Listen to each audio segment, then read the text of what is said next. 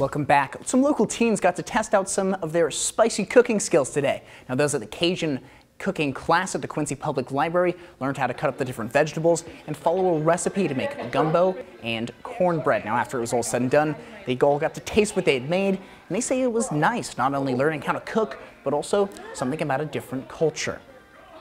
All the stuff about Cajun culture, it was really interesting. Just learning how to do the Cajun food, and it was fun and interesting.